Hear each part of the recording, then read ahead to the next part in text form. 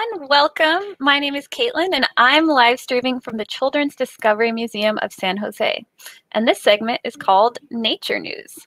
Now, the exciting thing about live streaming is that we can show your comments on screen. So if you're watching on YouTube or Facebook right now, if you leave a comment, we can show it on the screen.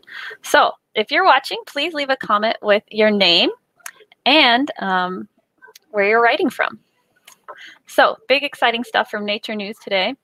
Let's jump right in. The first thing we're going to be talking about is a new straw maze. And this straw maze was created by local artist Jonathan Pappas. So let's take a look at the straw maze.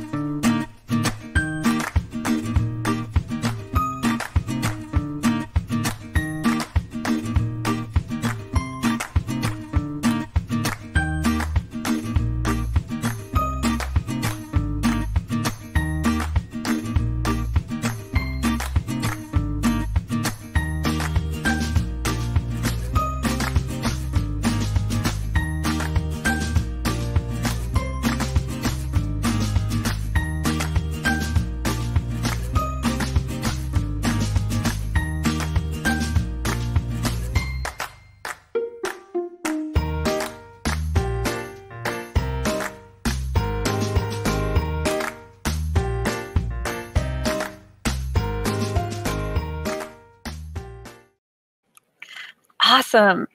And here to talk about the designing and building of the straw maze is local artist Jonathan Pappas. Hey, Jonathan. Hello. How's it going? I'm doing good, thank you. How are you doing? Good. Good. Awesome.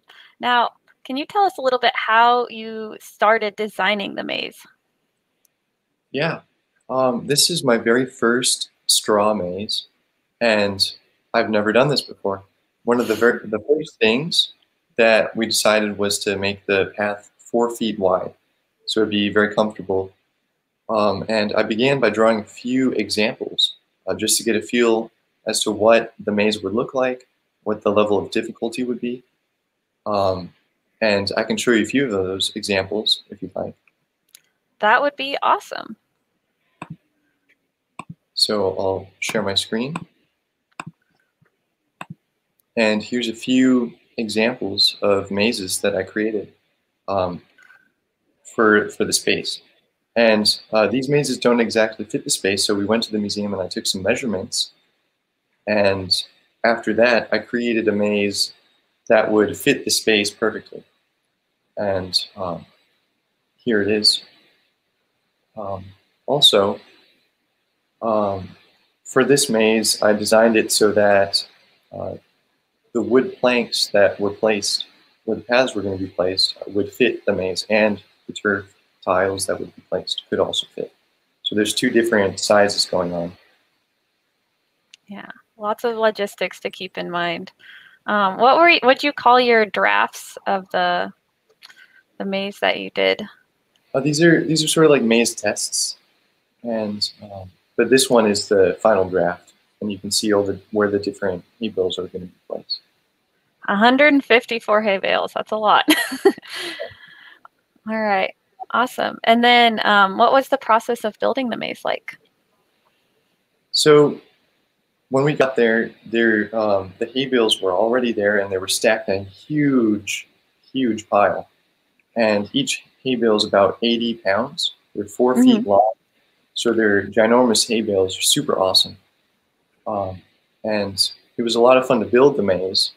I created this map to show where the hay bales were supposed to be placed. And after figuring out where to place the first one, it was sort of like our cornerstone.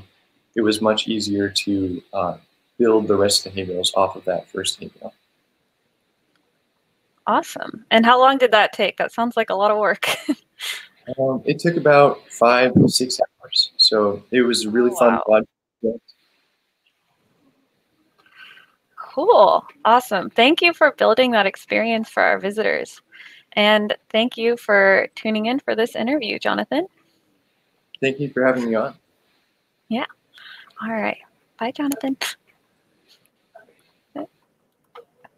All right. So as we talked about, Jonathan built a wonderful experience for our visitors. And if you haven't had a chance to check out our straw maze, you definitely should. And if you have had a chance to check out our straw maze, be sure to comment and comment something that you noticed in the straw maze. All right. So we have some more exciting updates with nature news. The next update is our observation beehive. So we built a new observation beehive in Bill's backyard, and we made a short, fun video about it. So come watch the video and then stay tuned for some more information about our Diwali festival this weekend. Hi, friends. My name is Caitlin, and today we're going to learn what's new in Bill's backyard with nature news. And one of our exciting things that we have in Bill's backyard is our observation beehive. When you visited the museum before, you might have noticed our other beehive over by Lupe the mammoth. But we wanted to give our visitors a chance to see what bees look like up close. So we created this observation beehive where you can see bees in their home. There are 3 types of bees that live in our observation hive. The first is our queen bee, who's going to be mostly on the inside laying eggs. To protect her, we have the drone bees, which really just take care of the queen and also stay mostly inside the hive. And then all the rest of the bees in the colony are worker bees. And these are the bees you're going to see the most, going from flower to pollinate and also doing work inside our observation hive. The process of moving small yellow grains called pollen from flower to flower is called pollination. To communicate where the best flowers are, bees actually use dancing to communicate.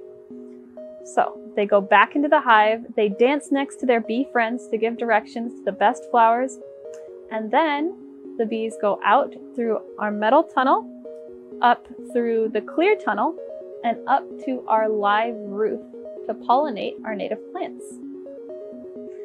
And so, if you haven't had a chance to see our pollinator friends in our observation hive, be sure to come visit us in person. Bill's backyard is now open to visitors, and you can check our website for more details. And don't worry, you don't need a full-on beekeeper's outfit to enjoy our observation hive. I'll see you next time for more of what's new in Bill's backyard with Nature News. Bye! Thank you for watching our Virtual Purple Museums broadcast. Our fall broadcasts are every Tuesday and Thursday on Facebook and YouTube. Visit us online and in person. Bill's Backyard, the museum's outdoor space, is open every Friday, Saturday, and Sunday. Stay in the loop by joining our email list. Visit www.cdm.org for more information.